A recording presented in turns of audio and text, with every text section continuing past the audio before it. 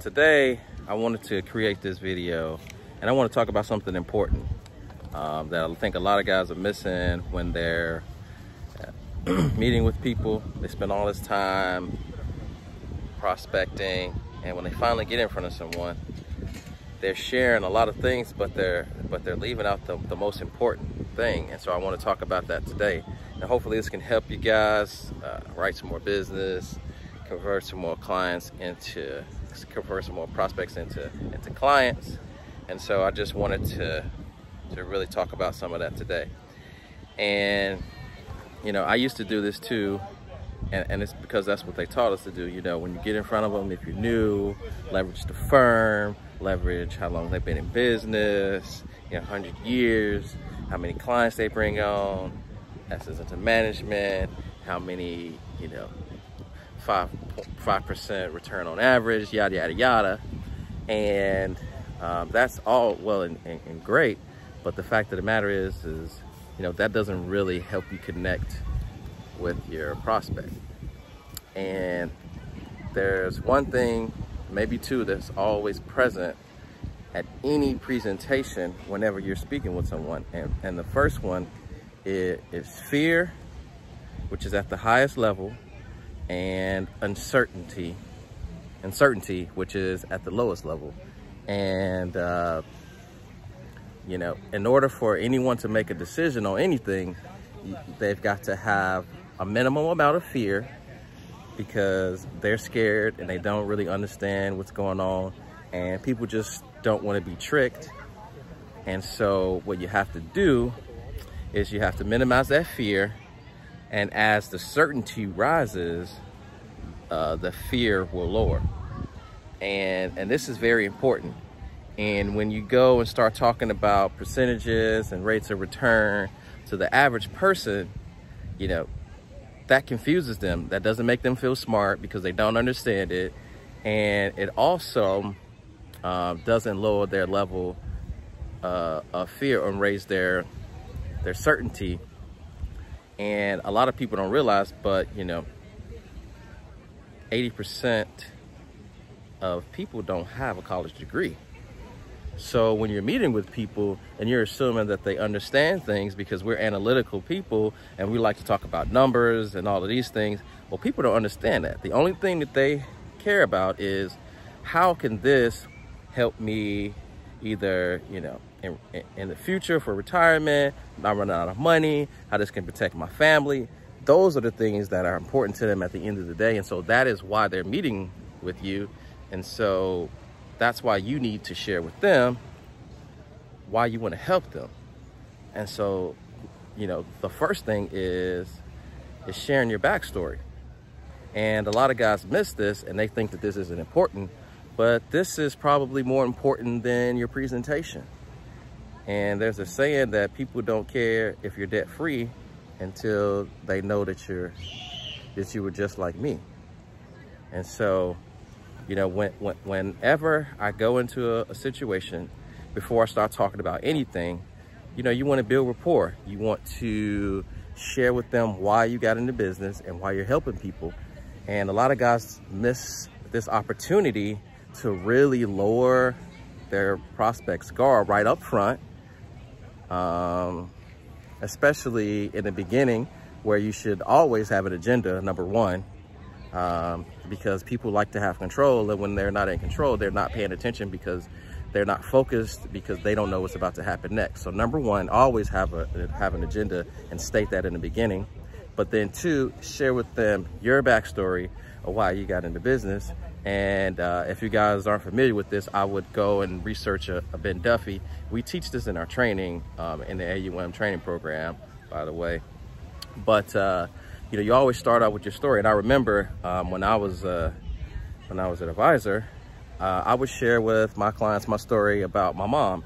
And in 2015, she had a lot of health issues and a huge health scare. And what made us through is that she had something in place that really saved her life. She had to stay in the hospital a lot longer, and it really maxed out her insurance. And then she had to stay in a really, really expensive place for a long period of time. And it was something like between like $3,500 a month, right? And we had to do that for a long period of time. But if it wasn't for what we had in place, then she wouldn't have been able to do that and probably wouldn't have been here today. You know, we did expensive testing, went through these doctors, but we had these things in place. And so that's why I do what I do, is because I know the power of having things in place, and it really helps your decision making. It allows you to have a lot more time to think so that you don't have to just react and do things out of desperation. But it also enhanced my conviction around insurance and the power of having things. It made me take a look at my own financial plan. It made me focus on the things that are really important, because what father wants to be remembered as the guy who spent all of their money on Christmas gifts, but when he left, their family was in a bad financial situation. And so when you share that story with people, somewhere in that lies a place where your prospects can lower their guard, and people learn a lot by stories, and it really just calms people down. And this is very important and key to building the beginning of a relationship. And it also does one other thing. It really humanizes you, right? Because there's a saying that everyone is ready to meet an insurance person. And the way people think about things and the way people do business is, you know, honey, oh, insurance person's coming today. Oh, I forgot to tell you, honey, we got to go and meet with Arturo to talk about some insurance. And, you know, their game plan is when we get there, honey, we're just listening. We just get in a quote. We don't make any decisions on the first meeting. And, you know, we just want to think about it. Don't get emotional, stay calm. You know, we don't want to be sold. And human beings do not like to be sold on things. And so that's why this is important. And the reason why a lot of guys are missing out on sales is because you haven't connected with your prospect.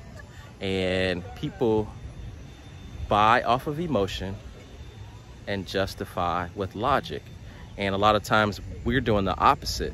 We're going in saying, you know, this is what you need, and it makes sense to you of why someone should do something, but not to them, because there's no emotion attached to your company being around for 100 years. There's no emotion attached to, you know, you being able to service so many clients since, you know, God knows when, and policies and numbers and all of those things. And the reason why that's not important to them is because that's all about you and your company, and that really doesn't help them.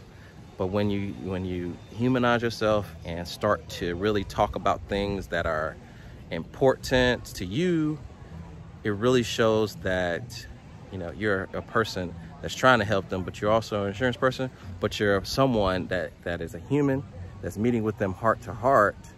And this is something that guys are really missing out on, and you really need to make sure that this is a part of your story.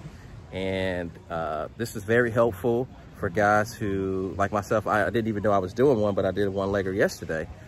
And I had to go and speak with the person's significant other. And all he said was, yeah, honey, I'm thinking about doing this, and it's gonna cost this amount of money. I think it's a great idea. I spoke with him. I just wanted to run this by you. So now, guess what? The wife is like, she's only thinking about, wait, you're about to spend how many thousands of dollars on what?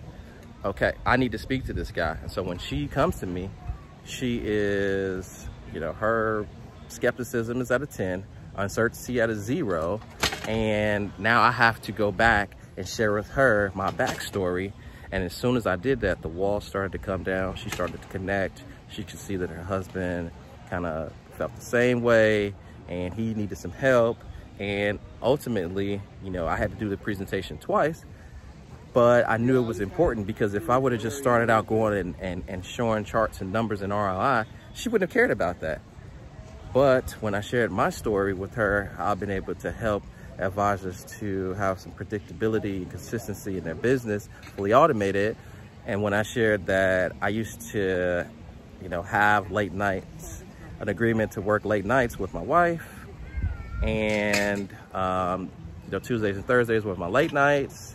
And when I told her about that now I was able to be home, you know, majority of the time I'm at home. When my daughter gets off the bus, I make sure that I'm at every game. I take her to mostly every practice. That she connected with that. And so this is very, very important. Very subtle, but very important. And a lot of guys want to start talking about all these things that they know, but people don't really care about that. And this also works well with handling objections. And a lot of guys miss this. And when people have objections, that means they're still uncertain about the product, the process, or they're uncertain about you. And a lot of times when people get objections, they handle them the wrong way. And I probably shouldn't be giving this one out, but you know, I think that this is probably something that can help you guys kind of go to the next level. And we really focus on this in the AUM training program, but I'll give you this one for free. And that is handling objections and telling stories. And so traditionally, what everyone does is they go through the whole presentation and they ask guys to take action. And what happens is that they handle objections with a rebuttal. They have something written out that they think is important, and they have scripted this out, but they don't really focus on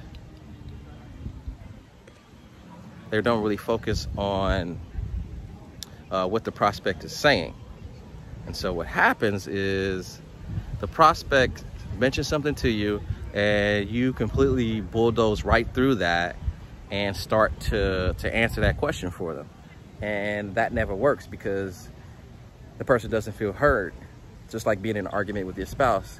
If you're so busy worried about, you know, your point of view and what your rebuttal is, you're not really hearing the other person.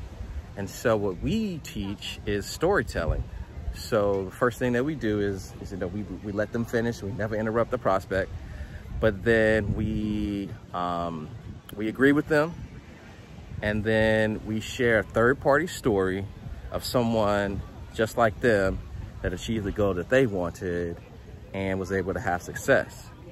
And so how do we do that? Whenever prospects start to give you objections, we teach, you know, that guys will visualize them saying, you know, well, I can't afford it, or I need to talk to my wife, them putting up their dukes and ready to fight. And when you do that, their guard's up. And this is where guys can kind of go into using their script to try to handle objections or just get into a debating match. And this really, really heightens the tension in the room. And whenever someone is in that mode, they're never going to buy something from you, because, you know, it's basically you telling them what they're doing is wrong and they need to do this, and nobody wants to be told you need to do this, right? So instead of doing that, we do what I call, you know, first we listen to them and we never cut them off, and then we agree with them, and then we kind of deflect it and tell them that we hear them. But then, you know, we ask them, is there any other concerns besides this one? And usually they'll say no, this is pretty much the major one. Or if they do, then, you know, you kind of talk about those. And then, you know, we share a third-party story based on, you know, someone very similar to them that's a client of yours that wants the goals that they have achieved, and we share a story about them achieving the same goal that they wanted. And this is very, very powerful. And the reason why this is powerful is because, you know, 5 minutes later, they've already forgot that they have given you an objection.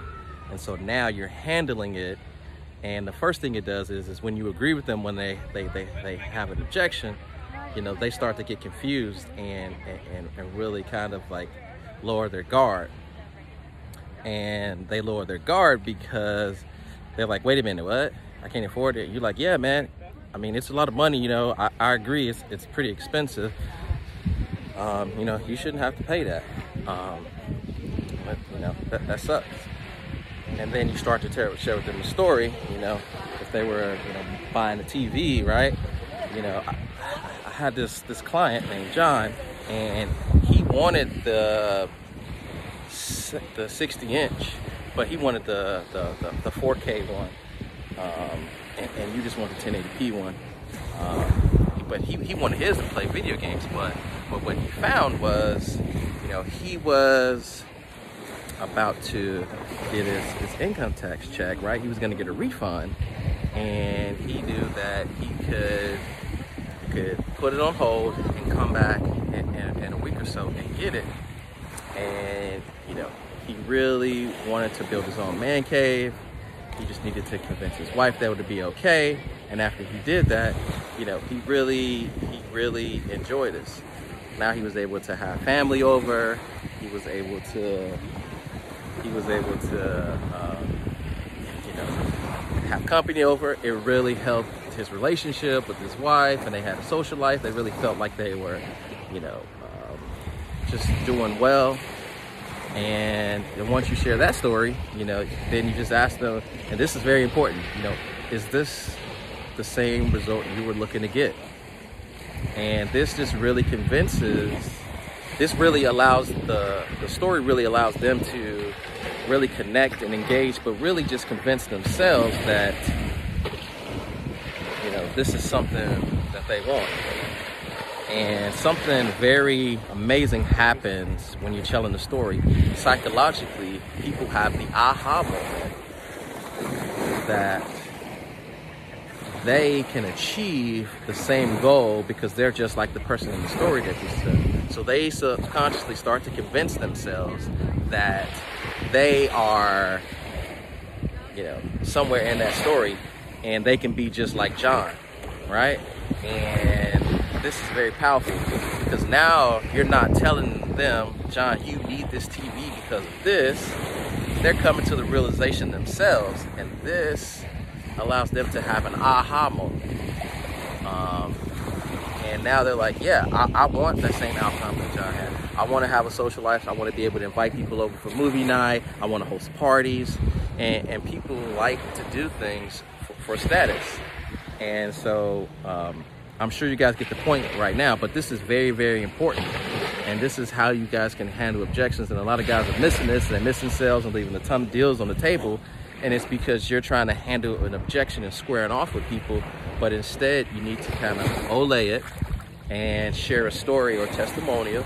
That way that people can really have, you know, an aha moment for themselves. And now you're not telling them what to do.